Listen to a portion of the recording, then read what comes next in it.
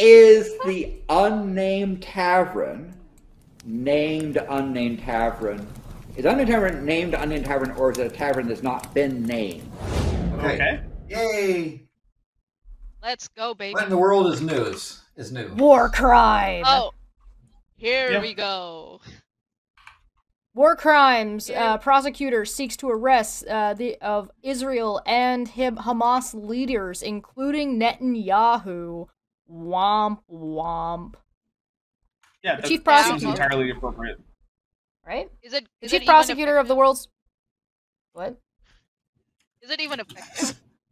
Is it I'm effective? just I don't saying. know. The chief prosecutor of the world's top war crime court sought arrests warrants on Monday for leaders of Israel and Hamas, including Israeli Prime Minister Benjamin Netanyahu, over actions taken during their 7-month war. It's generous to call it 7 months, but sure. Well, Netanyahu and his defense minister, Yoav Gallant? I don't know if I'm pronouncing it right. Do not face imminent arrest. The announcement by the International Criminal Court's chief prosecutor was a symbolic blow that deepened Israel's isolation over the war in Gaza. Isolation? Huh? Well, who's been isolating Israel? They've International been isolation, I guess. unpopular at the UN. That's what that means. Is people are I've heard saying, that they're "Oh, unpopular at some campuses in America. I wonder why. Only I the mean, students. the might have problem is something that to do with genocide." there's this is not that this court has no enforcement ability, right? And Yeah, that's what I'm saying. and so it is a symbolic gesture, but it is unlikely that either the leader of the Likud coalition or the leader of Hamas will ever even be brought to trial, let alone, even though they might know where they are, they have no ability to do anything other than to say, you're bad. I mean, yeah, Lanny, you're absolutely right. Like, there's this court. I don't want to jump ahead. Is largely symbolic, but one thing is, symbols are important, right? Symbols are a big part of the way that humans interact with the world, and using symbols to point out that things that are happening aren't okay and that something needs to be done about that is an important step. And so I do feel the frustration of, okay, but no matter how many arrest warrants the court issues, no one's ever going to actually go and arrest Netanyahu over this. And I get that. The same thing is true for a lot of American leaders. George W. Bush should absolutely be in a jail cell rotting for the rest of whatever time he has left. But that the symbolic gesture was made is still important because it helps bring the importance of that matter to the forefront of people's minds in a way that might not otherwise have happened. It's a way to send a message to the world that this is wrong, and and if you want to be on the right side of the history, you should be protesting this. That's what it is about. Symbolic. in a way. I don't know. There But how have been effective? war criminals who have been arrested and dealt with in the past, though. It's not impossible. It's just Yeah, not but it's because they likely. stepped foot in countries they just shouldn't have gone to. Netanyahu's not that dumb. Yeah. He's not going to show up in like the Netherlands. I don't like using that he's not that dumb as an argument because I don't know, man. I've seen people do some real dumb things if they think they can get away with it. So I mean maybe maybe he won't as of right now because of X, Y, and Z. But if somebody does go the wrong direction, and maybe it won't be Netanyahu, maybe it'll be the guy after him or the guy after that. Yeah. Right? But again, I think the leader of Hamas is unlikely to face consequences for actions as well. But as you see, that the Hamas leadership and the Likud coalition are essentially both, I think, culpable for the crimes that are being committed in that region, and yet that there's not really any way to bring those people to account. Out of curiosity, this is just a side question, because I'm not very good with, I don't know history very well. So, Russia did do the war crimes during World War II, right? I mean, everyone did the war crimes during World War II. Well, everybody was doing the war crimes, right? But the only people who anything was enforced against was the losers, right? Yeah, that's. Yes. I mean, that's war. Yeah. So, I mean, if Hamas loses, then I guess it's very much more likely that they would face some kind of reparations, but I don't know what you... Well, here's the thing. I think that the win scenario that the Israeli leadership is currently envisioning is not a scenario in which there is a Hamas to have a leader to present to any international court. Oh, sure, yeah. It seems very clear that their version of a win scenario is that the West Bank simply not have any Arabs left, period. Right. Yeah. Because this is an ethnic cleansing. Their goal is to get rid of all of the Arabs from the West Bank because they want it to be their land. In fact, you can find Israeli leadership, like in both government as well as various religious leaders of hardline right-wing Jewish groups, saying as much without couching in any kind of euphemisms or coded language. So you can find them saying things like the Arab is a son of a bitch and this land is ours and we're going to get rid of all of them. Like, okay, well, thanks for coming out and saying it, I guess. So, if I'm understanding this correctly, then the only way anybody could like face proper charges, in very big quotes that I'm putting this, is if the CIA involves itself, because I mean I've seen reports of the CIA doing that kind of shit where they're like, you know what, this is going too far. We don't like Netanyahu anymore, so we're gonna replace him with somebody else. I mean, I guess that could happen. I don't think it will. I think if for example something happened to Iran and they decided to turn over the leader of Hamas for some benefit, right?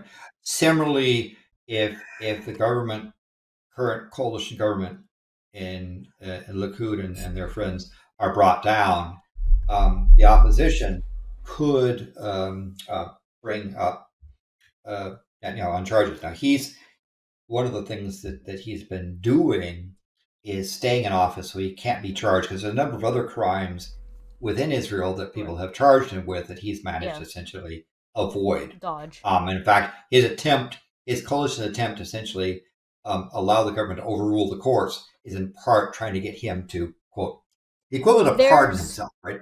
Something that's interesting in here as well, because it says, a panel of 3 judges will decide whether or not to issue the arrest warrants and allow the case to proceed. The judges typically take 2 months to make such a decision.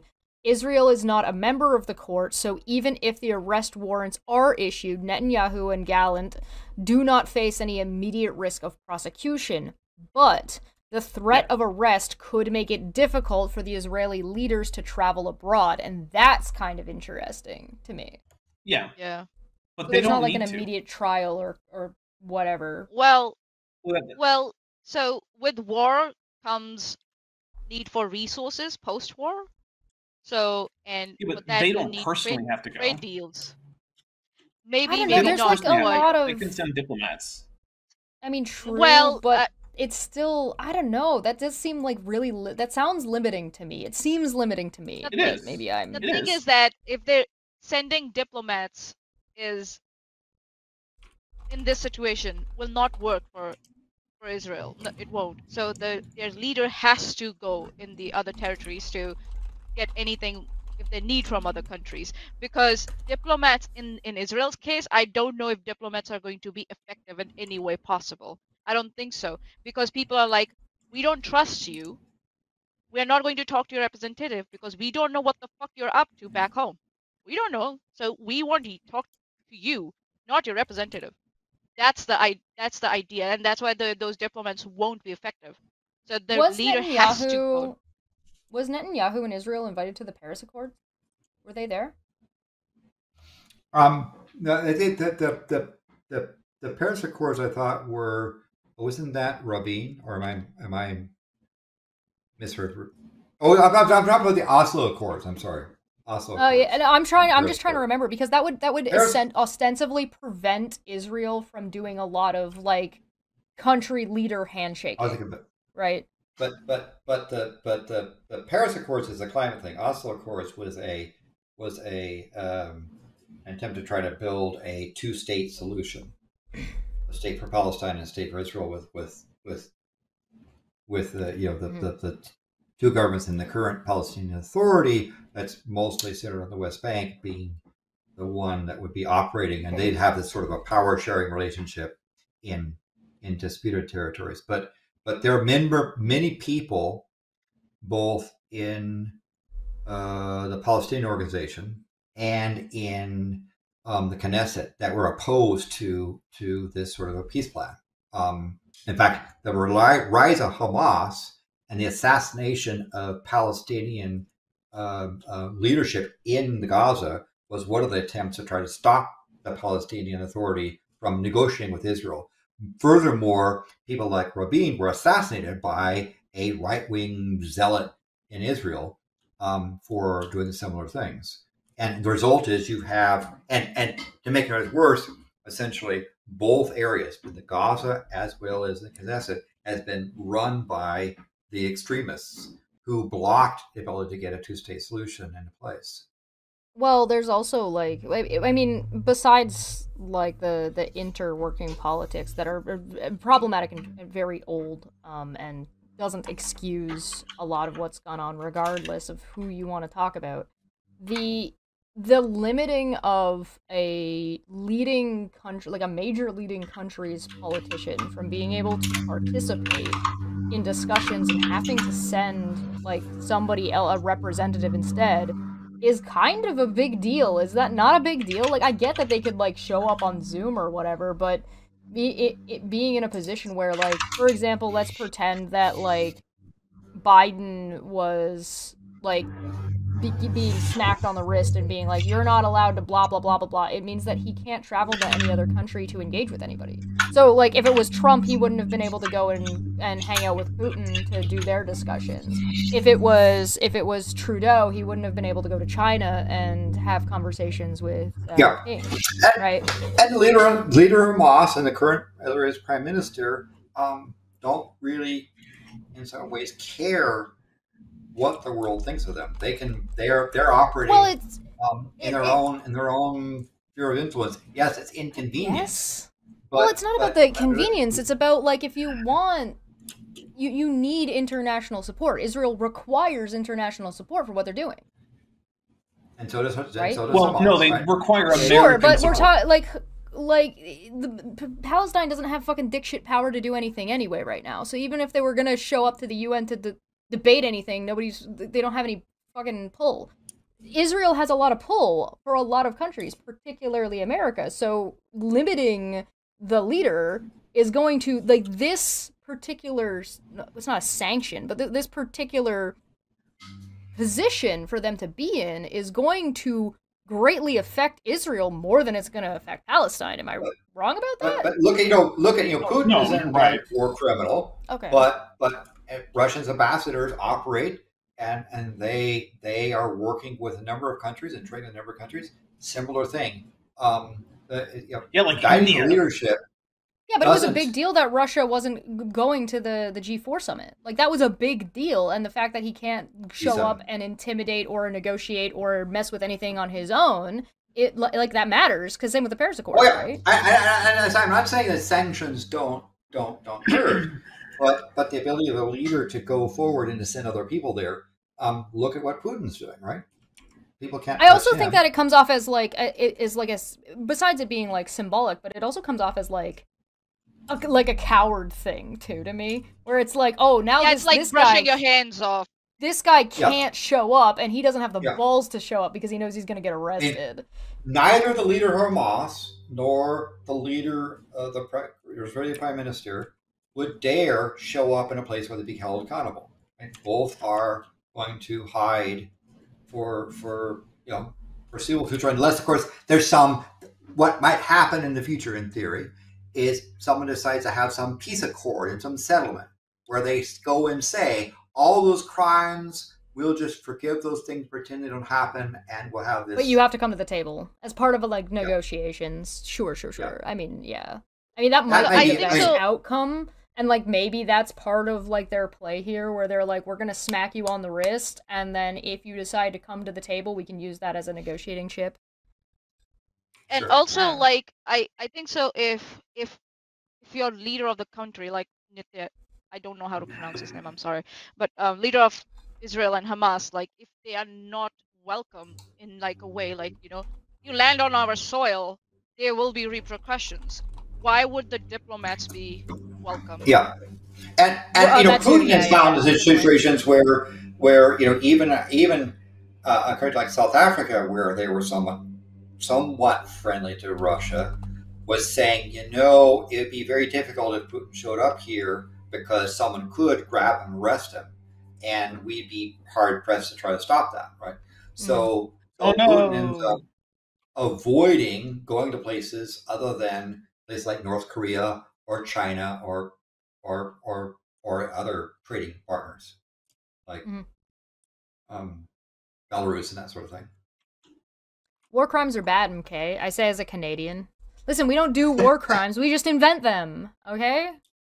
Yes. When we do them, they aren't crimes yet. That's how it works. Not wrong. Not wrong. Not good, but not wrong. Okay, so next up on the list, unless anybody else has anything on this one. Oh, actually, one other thing on this one before we move on. The American government has responded to this and like the Biden administration has slammed this decision because, and one of the things that they said was, but if they do this to Israel, they could charge us with war crimes, and everybody collectively said, good. Yeah, that's how it's supposed to work. There's a whole lot of Americans. Yeah. There's a whole lot of Americans who deserve to be charged with war crimes. I have not. That was something. That is the most like bipartisan answer I have seen from people on the left, people on the right, people on the center, people who are losing their minds, people who are just very sad right now. All in America collectively went, yes, we want that. Please hold our government accountable for us. But sadly, again, I hate to be a bearer of bad news. These sort of international courts and so forth are rarely effective. They are often selective in who they get, and it's only in cases where somebody's essentially been defeated, and the entity that's defeated has turned over the criminals that they even get an attempt for prosecution, or not prosecution, a trial.